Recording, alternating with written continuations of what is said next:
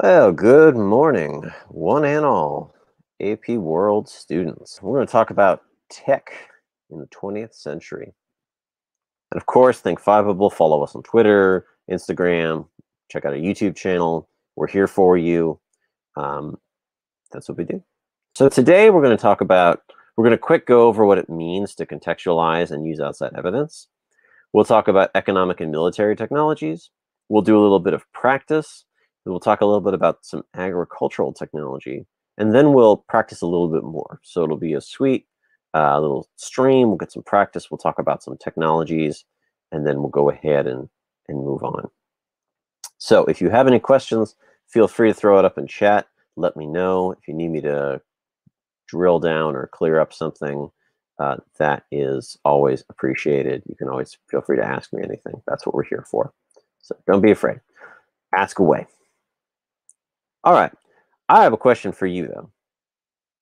I want to show you this map right here. Does anybody know what this map is on the left side of the screen? Does anyone know what this map is? You can read the title, but does anybody know what this map is? The ARPANET. Does anyone know what the ARPANET is? I wouldn't expect, but I'm just curious if there are any like tech historians in the audience who might know what the ARPANET was. One of the original internets. Yeah, so ARPANET stood for Advanced Research Projects Agency Network. And it was a military project in the 1960s and then into the 1980s and 90s. But essentially, it was this radical idea of, hey, what if we took computers and we linked them together? Like, what if we did the same thing we do with telephones and we do them with computers, right? And we will connect these computers. And you're right that the ARPANET will eventually become the internet. Although it's not that ARPANET evolves into the internet, it's that ARPANET creates protocols and codes that will later then be used on the internet. ARPANET was actually discontinued in 1990, but its protocols were what will become standard on the internet. It's coding, it's language. And the reason I love to talk about the ARPANET is because one of the first 4 computers that were hooked up to the ARPANET was at the research lab at my own alma mater at UC Santa Barbara. So I always like talking about that because they make it a point of pride if you were to go to UC Santa Barbara in California. They like to talk about how, UCSB was one of the first computers on the internet, along with UCLA, Stanford, and just because they didn't want to make it an entirely California thing, they included the University of Utah in Salt Lake City. So, internet prototype in what way? So it's not. So ARPANET did not continue into the internet. ARPANET was discontinued, but the functions and the codes and the way ARPANET was used, the protocols, the typing, all the technical side of things would be carried on into the internet. If that answers your question, Tanya. But this is then my question for you guys. Keeping that in mind, is the internet a 20th century technology? Can we call the internet a 20th century technology? How many people say yes? How many people say no? Is the internet, as we know it today, a 20th century technology? Got some yeses. Got some yeses. Oh, I got a no. Not as we know it today. Some more yeses. I think this is an interesting question. There's not a real solid answer. Oh, how are we doing there, Ashman? See some familiar names in the chat. It's always nice to see familiar faces. But this is what periodization means. It's just a side note in periodization, right? What qualifies as something, right? If we take the ARPANET as the beginning of the internet, then yeah, we would call the internet a 20th century technology. But right, it was a 20th century idea that was developed in the 21st century, right? So it was the 20th century, I think Sanjeev put it really nicely, right? It's a 20th century idea that's later developed in the 20th century or 21st century, right? And so when we're talking about technologies, right, sometimes we're just talking about ideas or large, big developments that take a lot of time to to come to fruition or to come to their final conclusions, right? I mean, most Americans didn't even have access to the internet until I think it was 2004, something along those lines. Most libraries didn't have computers until 1998, I want to say. Sometime in the late 90s. My own library got computers in like 1995. So really on the tail end of the 20th century. So when we talk about technology in the 20th century, it's always important to think about how much of these might be continuations of things that started way earlier. And that's a way that you can incorporate things outside of a time period that are still relevant to the time period at hand. So if you have a prompt, it's talking about the 1700s, but it's a continuation of something from the 1400s. You can bring in that thing from the 1400s to help strengthen your argument. That's just what I want to say going forward. That's going to be a bit of a theme going forward. Okay, let's quick run over context before we dive into actual technology. Let's talk really quick about context. So on the right here, I have taken the College Board description for context in a DBQ, and I've bolded some of the more important parts. And notice how, about midway down the description, it talks about before, during, or continuing after the time frame in question. So context can go, context that is you're setting the stage for your essay. It can go after your time frame. So our DBQs will be sometime between 1200 and 1900. It could go longer than that, right? And context hasn't changed this year with our mini DBQ. It still sets the stage for history. It still sets the stage for your essay and demonstrates to the reader your understanding of history. A lot of students ask, where do you put context? Do you put it at the beginning or do you put it at the end? So they would know the answer to that question. Where do you put it? Where does one drop context? A lot of beginnings. And I would argue that the beginning is the best place to put it. This is how I have my students write, is to just kind of put it at the beginning. But Sanjit is correct. Technically, you can put it anywhere. Technically, you can put it anywhere, at the beginning or the end. Again, I stress it's much better to put it at the beginning. That way, it's easier to see it. But you can put it at the end. You can you could place it at the end if you needed to, as long as you still set the stage and describe broader historical events, developments, or processes, right? And so when we're talking about broader historical events, developments, or processes, we need to think thematically, right? We're thinking thematically. What do I mean by think thematically? Well, there's 6 themes. It's very likely that this year the DBQ will talk about a theme, right? It will discuss a broad topic or a theme. And so a good way to think about your context is to think about the theme. So what's the theme of this particular stream? The theme of this particular stream is technology. And if your prompt happens to talk about technology, a good way to write your context would be to think about technology, right? And you can apply that theme, such as technology, to the broader historical events, developments, and processes that occur before, during, or continue after, right? But the key thing to remember is you always need to connect it, right?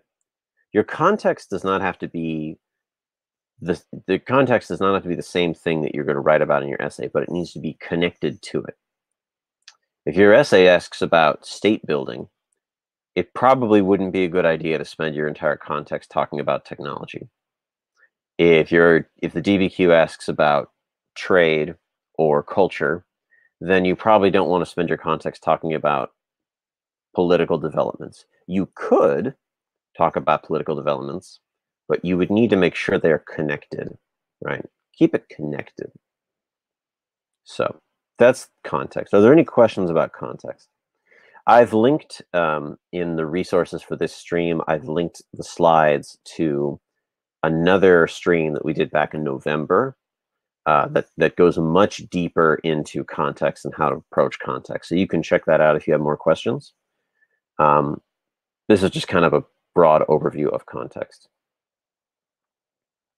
What could some context be for a topic from 1200 to 1450? That's a good question, right? Because ideally, or at least in theory, a lot of classes didn't cover before 1200. I mean, maybe your teacher did, hopefully. But what could be context for the topic from 1200 to 1450? You could discuss developments during that time period that influenced whatever it is that your DBQ is about. So I would encourage you, this is a great question about thinking thematically, right? If your DBQ is about trade, 1200 to 1450, which it could be, because that's a big thing in 1200 1450 is trade.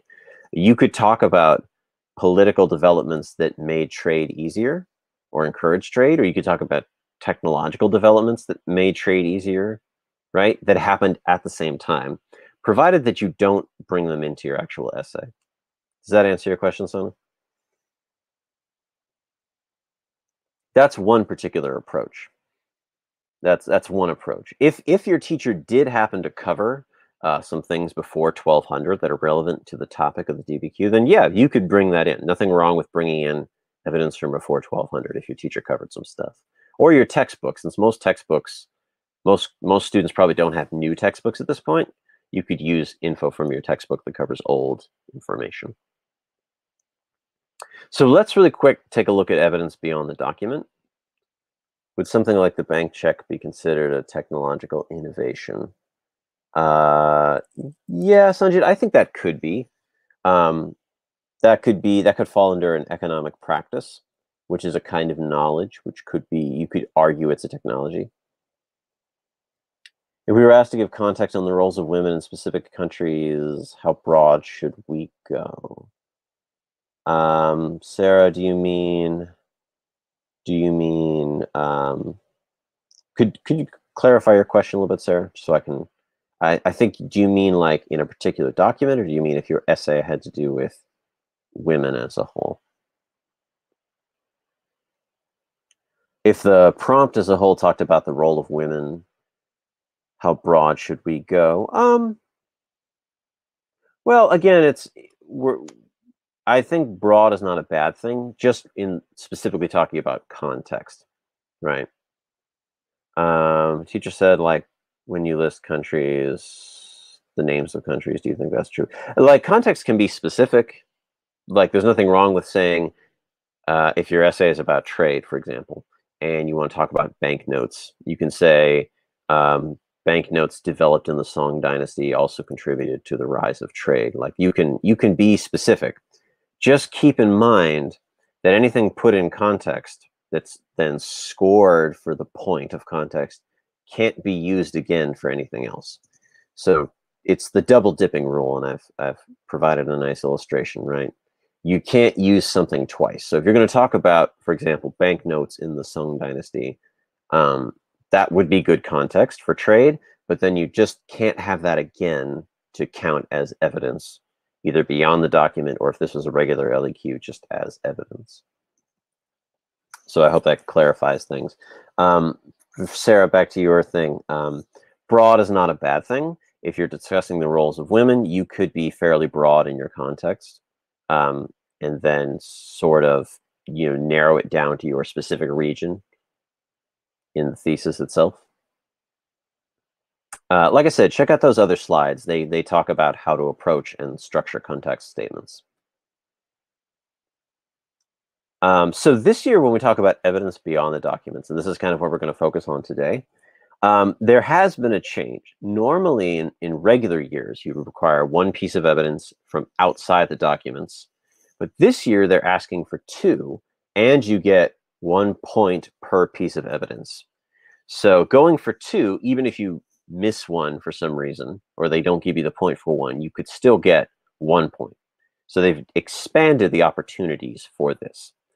And a lot of people get tripped up by evidence beyond the documents. I'm looking at the poll. A lot of people feel sort of uncomfortable about it. But evidence beyond the document is really actually pretty straightforward. It's just, think of it like a piece of evidence from an SAQ or an LEQ. What would you do with that, right? You would connect it back to your argument, just like a regular piece of evidence. The only difference is it can't be something that is explicitly stated in the documents, right? So if it, but this again sounds a little tricky. It's actually pretty straightforward. So here's some examples of how to think about this, right? A person that is connected to the documents but not mentioned, right? So if you had a document about let's say, the voyages of exploration, but they don't ever say Christopher Columbus, then mentioning Christopher Columbus is evidence beyond the documents because that document doesn't talk about Christopher Columbus. Juliana says the so what part. Yeah. So yeah. So the so what part. Thank you for mentioning that. That's the thing to always remember. Outside evidence can't just be a phrase. It couldn't just be like, oh, by the way, yeah, Christopher Columbus too, right? You'd have to say something along, Christopher Columbus and the as an example of age of exploration seafarers kind of thing. So a person connected to but not mentioned, a place that is connected to but not mentioned, or since we're talking about technology, that is connected to but not mentioned in the documents. And again, since we're thinking broadly and thematically here, we can talk about things that are similar in other places. If we're talking about, say, shipping or sailing technology, and they talk about, say, caravels. Say you have a picture of a caravel. That's your document, right? There are several other ship types that are mentioned in the course description, such as the Flucht and the Karak, that you could also mention. And those would be evidence beyond the documents because they're not explicitly mentioned in the documents. Now, of course, again, you need to make sure they're explicitly part of your argument. But the idea is that you can bring it in. So this really actually is not so tricky. Just be sure to remember that if you use it in contextualization, you can't use it again, or at least you couldn't use it for evidence beyond the documents. Are there any questions about that? Thank you so much for everyone who's asked questions so far.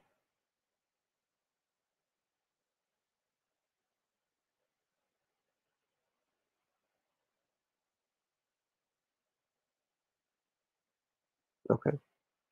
Let's go ahead and now that we've had a little review, let's talk about some technologies. Let's talk technology. So the first thing we're going to talk about is some shipping technology, aka things that have changed the way shipping is done around the world. Let's look a little bit at naval shipping technology. So I have these two pictures here, and I'd like you to look at these two photos. One is, they're both of the same place. One is the port city of Hamburg in Germany in 1900, and then the other one is the port city of Hamburg in Germany in 2000. So 100 years apart. What I'd like you to do is I'd like you to take a look at these and tell me what it is that you notice is both similar but also different about these two pictures. And you can just go ahead and throw that in chat. We'll look at these for a minute.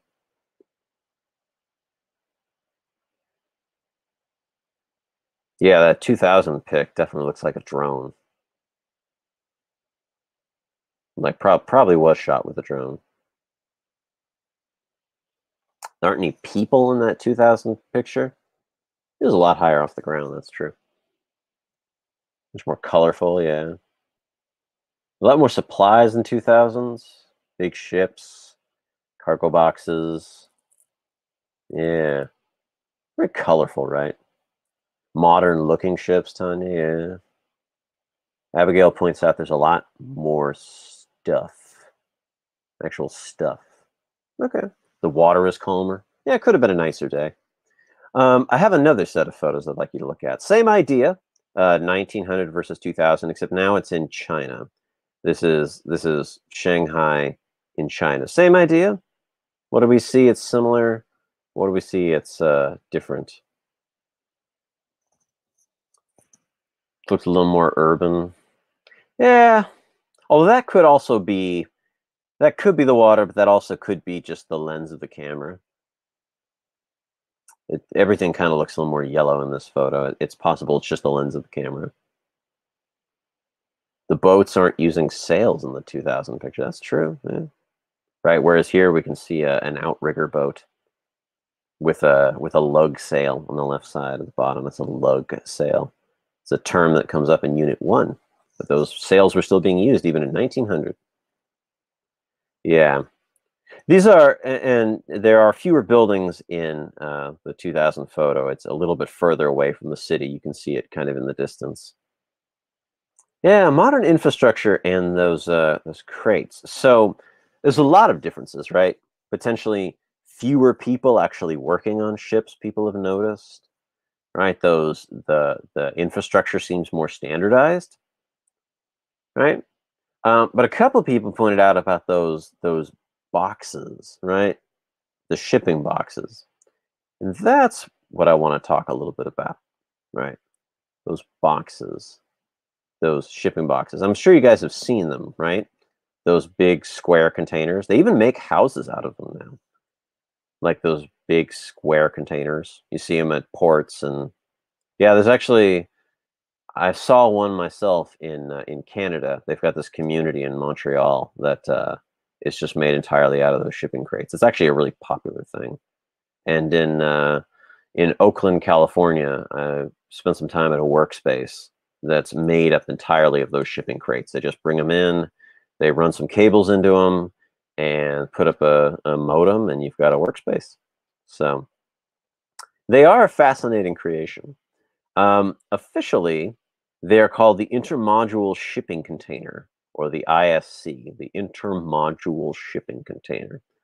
And their proliferation and popularization is referred to as containerization, right? Containerization of international shipping, right? And we actually have a guy named Malcolm McLean to thank for that. He's the one who kind of popularized this form of shipping in the 1950s, right? AKA the shipping crate. So if you want to know who's responsible for it, you have Malcolm McLean to thank for that. So, as you probably can see from this lovely picture, each container can be loaded and easily stacked on top of one another. They can be locked into place, right? And this is a standardization, right? Notice that almost all of the crates, even if they're different colors, are almost all the same size, right?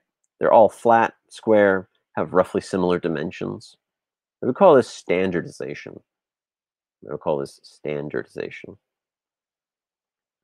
And my question for you is, have we seen trends towards standardization in history before 1900? So in the time period at which your exam might be, have we seen standardization at play?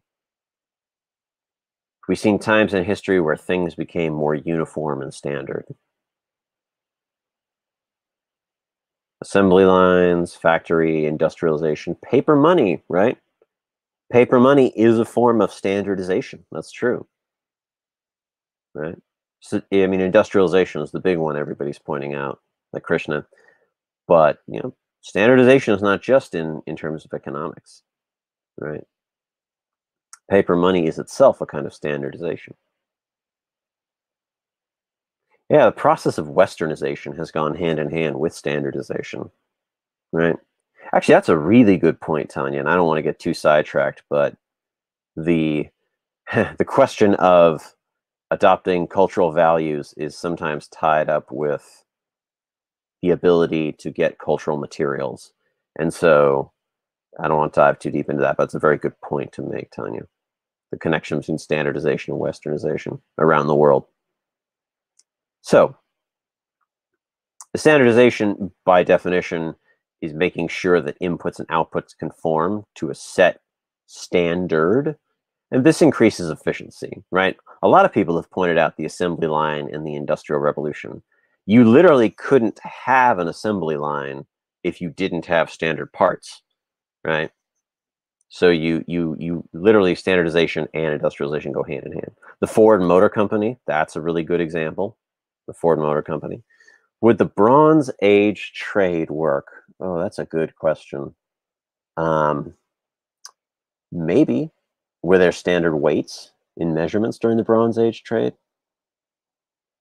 McDonald's, yeah, standardization, right? It's all the same no matter where you go, right? Or Starbucks.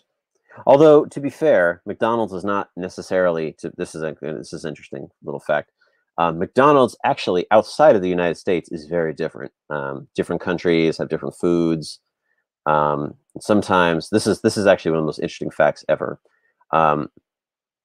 In India, people who work with the McDonald's Corporation, most of them are actually not restaurants. They are ice cream stands. So most McDonald's in India are not actually restaurants, they're ice cream stands. There are, of course, if you go to big cities, you'll find McDonald's restaurants, but most, by the sheer number, people who sell McDonald's goods in India are individual people with their individual ice cream carts that are portable. Yeah, so yeah, you guys are noticing like the proliferation of American fast food. And while it is standard, there's also a certain level of non-standard, right? So if we were doing a DBQ about fast food, these kind of things would be awesome complexity points, pointing these out. So there are a couple of interesting examples that we could think about standardization, possibly outside of the Industrial Revolution. Think about the scientific revolution and how standardization goes hand in hand with science. Think about that. How might standardization go hand in hand with science? Yeah, the scientific method, standardized maps and cartography, that's a good one. It should be noted, I actually looked this up for this particular presentation. The metric system didn't become a thing until the mid 1800s, so that might be a little too late to apply to. It's not quite a scientific revolution, but the metric system is a universal way of measuring things. That's a big part of that, right? How about the age of revolution? I know this one might be a little tricky, but think a little bit about it, right? The age of revolution. Oh, look, standardized education. Tanya's got it. Yeah. Because think about that, right? If you have just created a nation out of a revolution, right? And you want all of your people to know the history of your new country or build up a sense of nationalism, right? You would want to have a standardized education system, right? Like a history class, right? That's true. And in fact, we didn't even, here's the funny thing, we did not actually get a public school system in the United States until the 1840s in the middle of the Industrial Revolution. And you've probably seen the famous video that compares schools to factories, and there's a lot of truth to that. Talked a little bit about the Industrial Revolution already. I'd like to point out another small-known but very cool little example of standardization is the International Time Zone Agreement. The International Time Zone Agreement. If you've ever wondered who dictated all those time zones, well, actually, it was an agreement. Or why some countries are multiple time zones and some countries are just one time zone, even though they should be in two. For example, China is all one time zone. That was a choice. Iran is also all one time zone. Nice is correct that it was influenced by railway companies. That's true. It was an international agreement in 1884, and as nations became independent, they all joined it. The very last country to join the International Time Zone Agreement was Nepal in 1956. Last country to get on board with those time zones. Everybody, now we have globally, worldwide, we're all ahead. Yeah, sometimes they are, the time zones are broken up into fragments too. So that's some ways you can think about the giant shipping containers of today could be connected as a process of standardization to previous developments, right? Whether that's education in your new nation, scientific discovery, or of course the Industrial Revolution is the big one. So if you were to use, say, shipping containers as evidence beyond the documents or context, you would need to connect standardization as a process back to the Industrial Revolution, which was a movement in standardization. Cool. All right, let's talk about military stuff. Are there any questions about shipping before we move on to the military? So a lot of the predictions about tech that we had came out of some of the big weapons, right, that we saw in the 20th century. Nuclear weapons, poison gas, We saw a lot of the big weapons, and those are good predictions. But let me ask you guys this, and you can feel free to speculate in the chat. What piece of military technology, which was developed in the 20th century, mid-20th century, has intensified more conflict, resulted in more casualties, and is currently in the hands of more fighters than any other piece of similar technology today? Could anybody take a guess or speculate what piece of technology might I be talking about that has single-handedly caused more damage and intensified more conflict in this 100-year period than any other weapon of its type?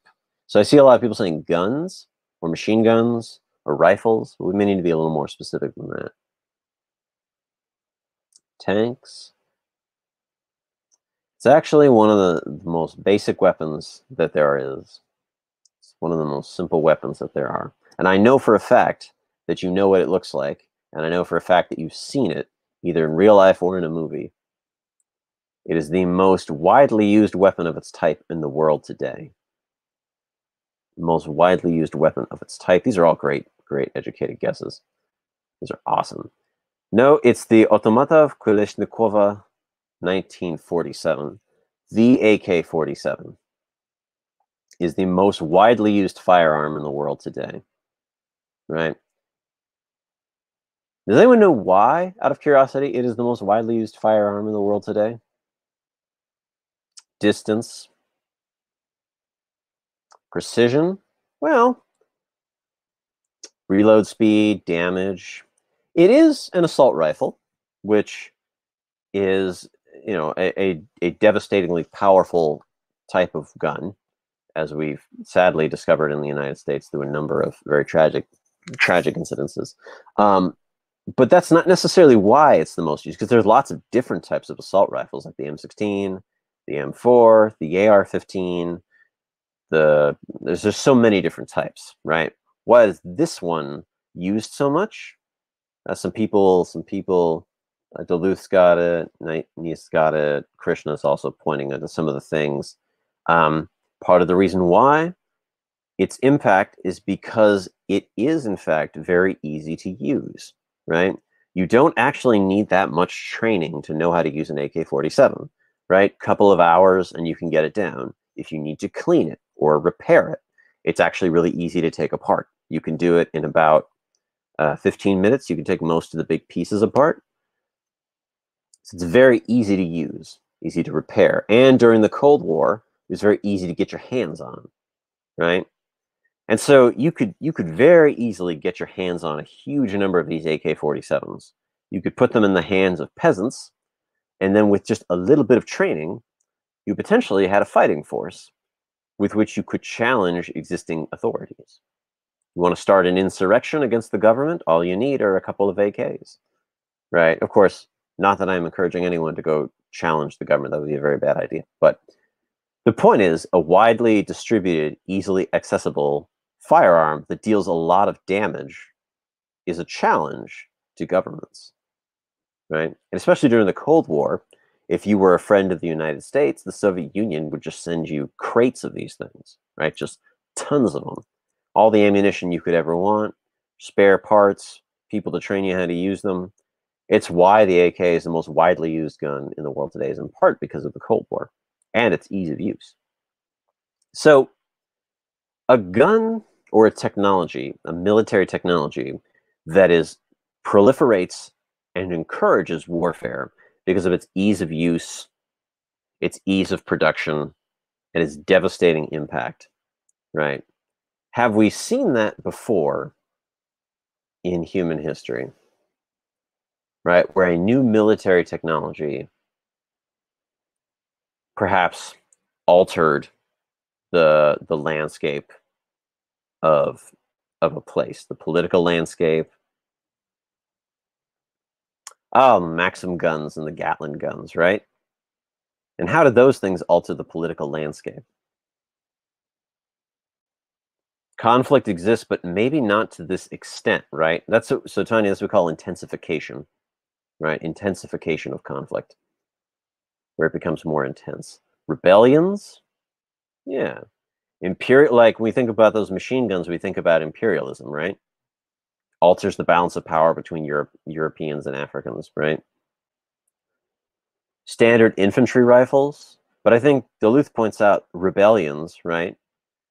It's also really easy to rebel if you have a firearm that can do the same amount of damage as the firearm that the state you're rebelling against would be doing. Thank you, Tanya, for taking that. What about artillery, even though it was made before the 1900s, rocket launchers? Those would both be excellent examples of trends that continued into the 20th century. Of course, artillery has its roots way back during the Song dynasty in the 1200s. So a couple of you guys put your finger on the point. Imperialism, we often think about those guns, right? Whether it's guns, germs, and steel in the Americas, or it's the Gatling gun in Africa, right? We tend to think about the rapid fire power that these weapons could give their users, right? And we think about the gunpowder empires, the Ottomans, the Safavids, the Mughals, and you might even think about the 30 Years' War in Europe, right? Yeah, you could bring it all the way back to the gunpowder empires. So let's say you get a DBQ that asks about political rise of these gunpowder empires, right? And you want to talk about how guns made a big difference. You could potentially contextualize that by pointing out that even in the modern era, in the 20th century, guns destabilized and challenged existing authorities via their wide distribution and easy use. And of course, the Age of Revolution. Actually, that might have been better for the Age of Revolutions, right? In the American Revolution, nobody had to be an expert soldier to fight the British. All you needed was a musket, right? Whereas back in, say, the 1200s, if you wanted to rebel against your lord, you'd need to be a trained soldier to do that. So I believe Fiveable already has a stream on gunpowder technology. I'll see if I can link that in the resources. So let's do a little practice really quick. So what I have here is a pretend prompt for a pretend DBQ about state building, right? And I have a list of pretend documents, right? Hypothetical documents that go into this hypothetical DBQ, right?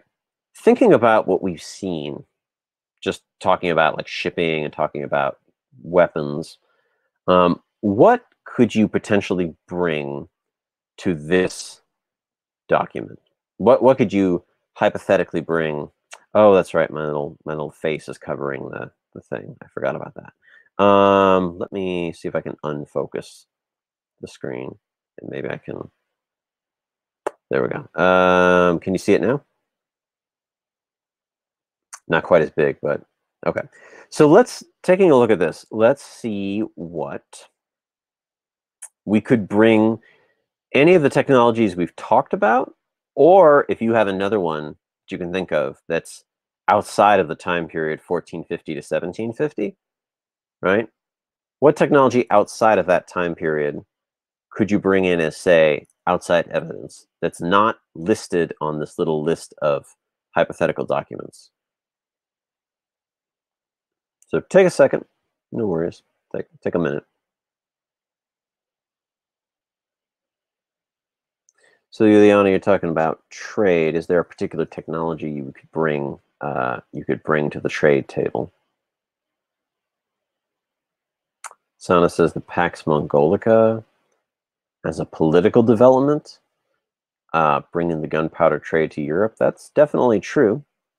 The gunpowder trade was brought to Europe via the Pax Mongolica. So you could talk about gunpowder technology, perhaps. So Sarah points out that we're talking about state building, right? But you could also expand state building to include imperialism, right? And you could bring in firearms technology there. Krishna's talking about the Islamic empires. Since this is a very broad prompt and it doesn't specify one area, right? And since none of these hypothetical documents talk about any of the specific Islamic empires, you could bring in the technologies that they used, right?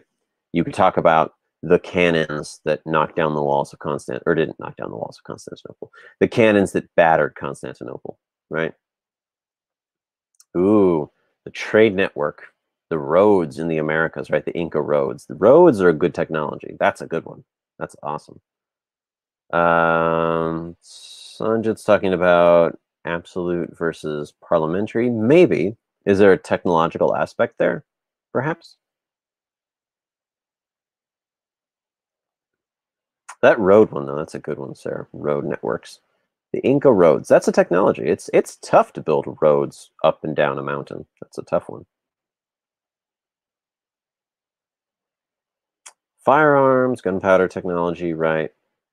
Roads. I think another good one might be if we're talking about technologies that help build a state. Maritime trade, right? Taxing and using maritime trade. Ah, the galleons, right? The Spanish galleons. That's a good one too, right? That silver was key to creating and then later destroying the Spanish Empire through inflation. So that's a good one. The Latin sale, kind of connecting with that trade as profit as state. The Trans-Saharan network. I would say, Juliana, that kind of continues, right, in both of those eras. Difficulties and interests affected what part of the state developed more than others. Yeah, so like how much does a ruler spend on their army versus how much does a ruler spend on like building a road or building a caravanserai or something like that. That's a really good. That's complexity right there, right? That probably most famously applies to the Soviet Union, like the question of did you, you spent all this money building your weapons while your people were kind of hungry. Guns versus butter is the trade-off they call it. Junks and DAOs, that's a good one. Silver, maybe the mining technology for silver, the Potosi mines or the Mito labor system. The astrolabe and the compass, yeah, those are good navigational technologies that would have encouraged trade and therefore would have made an empire rich. The Trans-Siberian Railroad, that is a good one, allowing the Russian Empire to control Siberia. That's a good one. Cool. Well, these are all great. It's good to think broadly, right? So the theme is state building, right? But we want to think broadly about technologies that might connect to that theme of state building. So when we think about outside evidence, we definitely want to think broadly, thinking thematically, right? I don't know if any of your teachers have you do those charts, the spice tea charts, or they have you do the themes and come up with examples by theme. Sometimes you do it by like a state or an empire. Those are good for thinking broadly. And so if you have some of those, it might be a good idea to review them kind of coming up.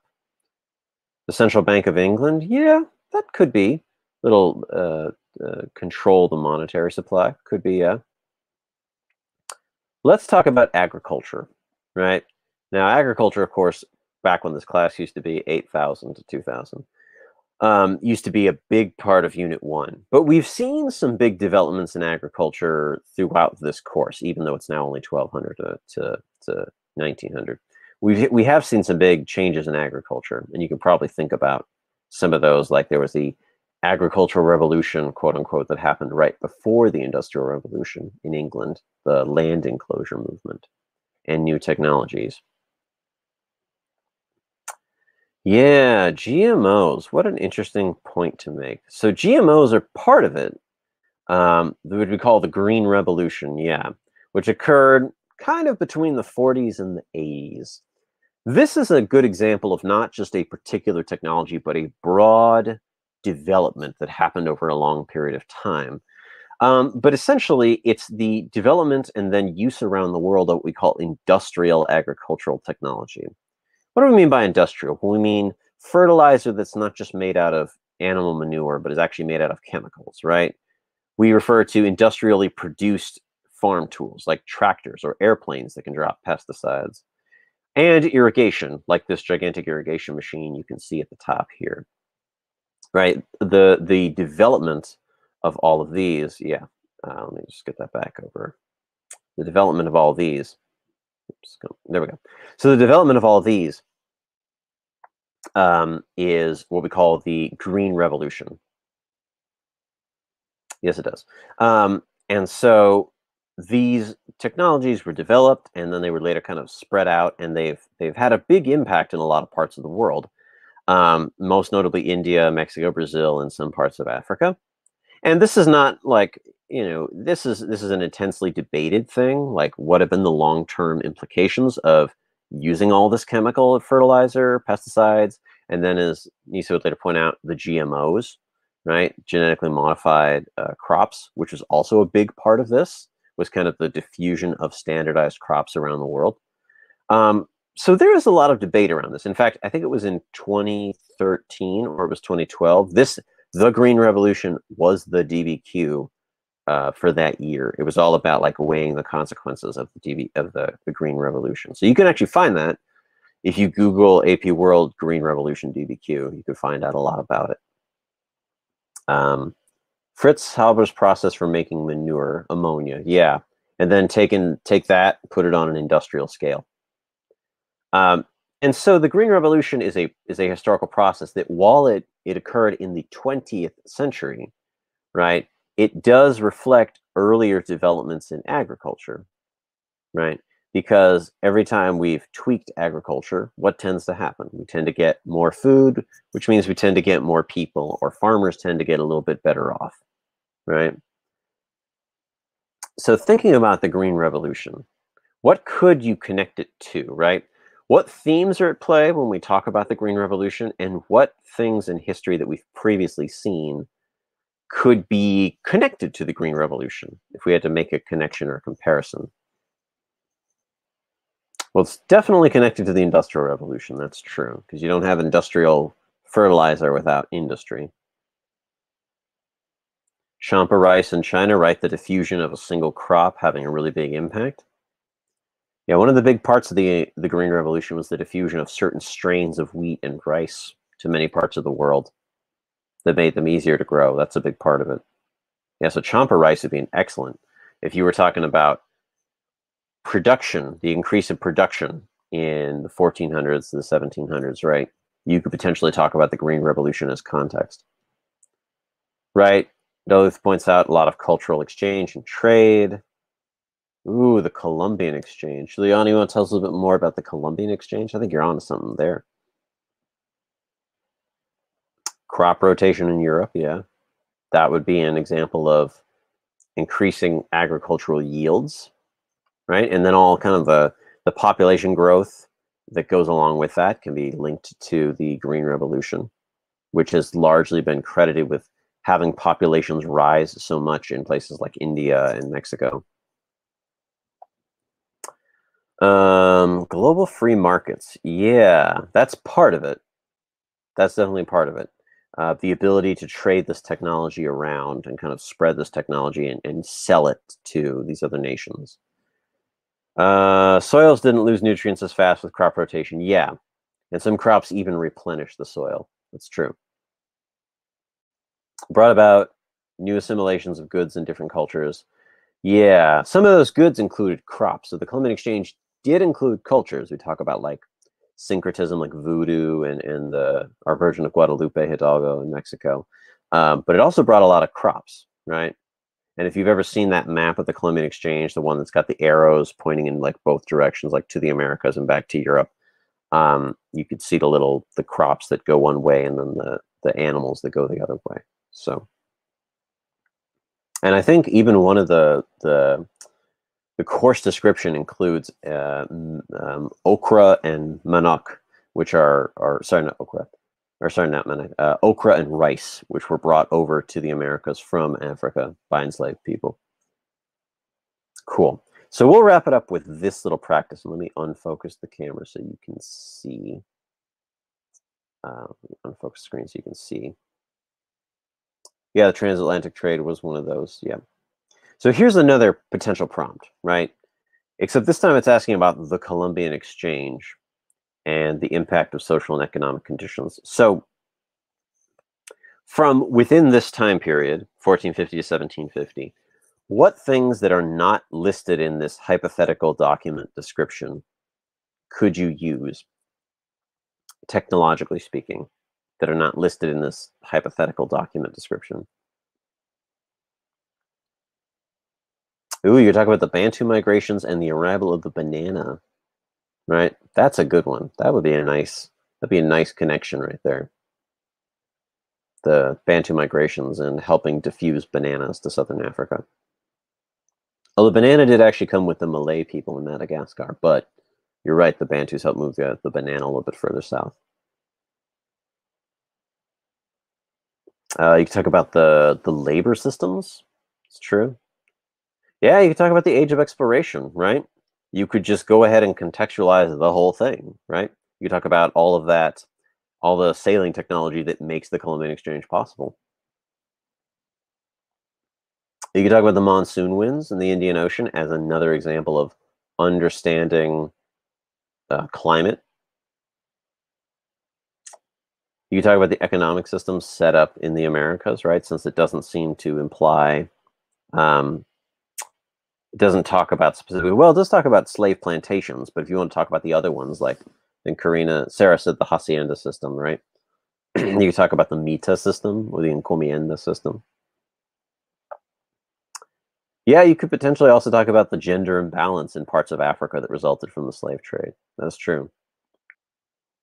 They also said the increased reliance on potatoes in Ireland. That is also a good one, right? The shift of potatoes and potato growing knowledge to Ireland and then later the rest of Europe, right? Which made Europe largely dependent on potatoes, right? We think about the stereotype of certain like Eastern Europeans as like potato farmers, right? But potatoes are not indigenous to Eastern Europe. Tanya's thinking broadly and she's thinking about migration. Well, yeah, there was migration, right? The Columbian Exchange included movements of peoples and an increase in trade goods being considered luxuries. Yeah, sugar, tobacco, cotton, things that were necessary for a lot of really pretty things. Impact of disease on the population. Yeah, that definitely has social implications. Yeah, the British and their textile trade in India. That's a big one. That's a good one. That would kind of be outside of the Columbian Exchange, but that could possibly be a contextualizing point. Yeah. For this hypothetical prompt, would it be a good idea to compare and contrast the essay between two hemispheres? You could, yeah. So that's the thing about this kind of prompt. It sets itself up nicely for pretty much whatever you want to do with it. You could compare two hemispheres. You could do a change in continuity over time, or you could potentially do a causation, right? The causes and the consequences of the Columbian Exchange, right? They would want you to probably focus more on the consequences, but you could do either way. I'd say if you want to talk about technology of the Columbian Exchange, probably the big ones would be the sailing technology. It would also be the weaponry that helped the Europeans conquer the Americas, as well as the diffusion of crops and the knowledge to grow them. For the places set up in Africa to hold slaves be considered technology, those locations like Goree Island, maybe. The slave trade itself and the impact of maybe weapons on the slave trade, guns in the slave trade. Is there an essay responding to this prompt? Sorry. I don't believe so. I don't actually know if there's been a DBQ about the Columbian Exchange. I just made this up. I think there has been, sorry. I think there has been a Columbian Exchange LEQ, but I don't think there's been a Columbian Exchange DBQ. Yeah, tobacco is definitely a cash crop. That's a big one. Cool. Alrighty. So I'm going to refocus this screen. Well, then we're about out of time, so I want to just leave you with a few things. When thinking about how to use evidence that's maybe outside of your time period or is not explicitly mentioned in a document, right? Keep three things in mind. One, keep it broad, right? Especially when we're doing context, think broadly, think thematically, right? So if your prompt has to do with state building, think about all the things that go into state building, right? Not just the political stuff, but think about the tech, the economic, the cultural. And if you're going to use evidence outside the documents, don't forget when you use evidence outside the documents, don't forget to make the connection to the argument clear. It's the so what, as Juliana was saying earlier, right? You want to make sure it's clear what your connection is, right? And of course, avoid double dipping. Not cool with French fries, not cool on your DBQ. But yeah, that's what I've got for you today. Thanks so much for joining. Lovely, awesome, lively chat. Really appreciated having you. I'll stick around for like a minute. If I think I answered the questions. There was one question about the Song Dynasty. And yeah, Sarah got that one. Thanks so much for that, Sarah. But yep, thanks all of you. And hopefully, yeah, I'll see you in the near future.